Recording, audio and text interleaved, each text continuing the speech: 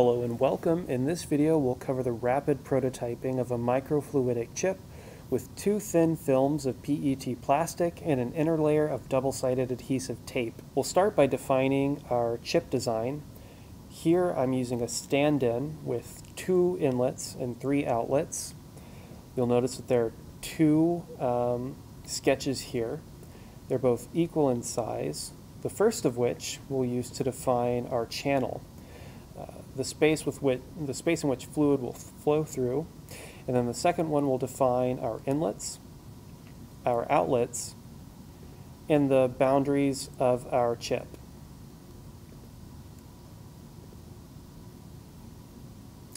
I've mocked these up in Fusion 360, but you're free to use your favorite CAD package. This can be accomplished just as easily in COMSOL.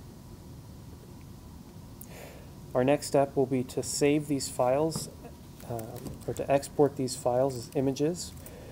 In Fusion 360, this is done with a Drawing Exchange or DXF file. I'll save the first one, defining our channel, and then do the same for our inlets and outlets. Once we've done that, we can open the Cricut design space and start a new project. We'll click on Upload Image,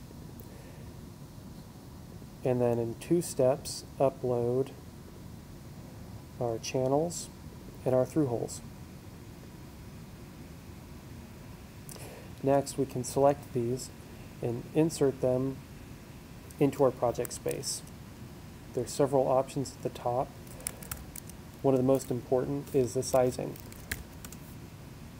Here we'll define the width of the chip to be 1/2 inch, which scales to 1.5 inches lengthwise. Next, we'll select the channel here, click Attach to make sure that all of the cuts are done on top of one another, and then Make It. At this point, you can define where that chip is relative to the Cricut backing mat. Here I'll place it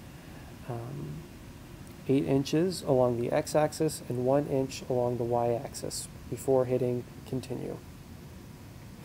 At this point, you'll connect your material, to the Cricut. And when making the cuts for the channels, we'll select vinyl. The goal here is to thinly score the double-sided tape so that it can be peeled off later. Now we'll load the material into the Cricut and press Go. Here are those last few steps shown in real life.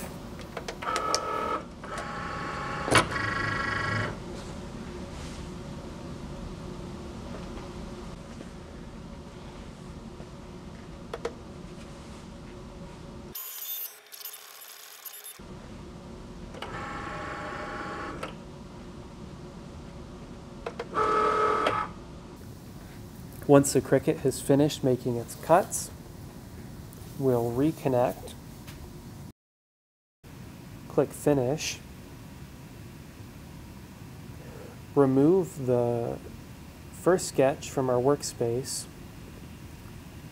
and then upload the one with the through holes. We'll define the size just as before as 1/2 inch in width, and ensure that it's rotated appropriately. Select this, click Attach to make sure that all the cuts are made on top of one another, and then click Make It.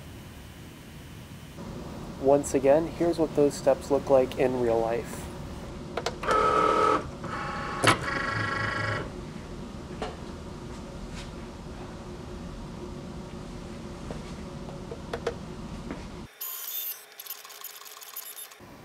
Once the Cricut has finished making its cuts, remove the material and the backing board from the machine, turn the Cricut off, close the shell, and close out of the Cricut workspace before moving on to post-processing.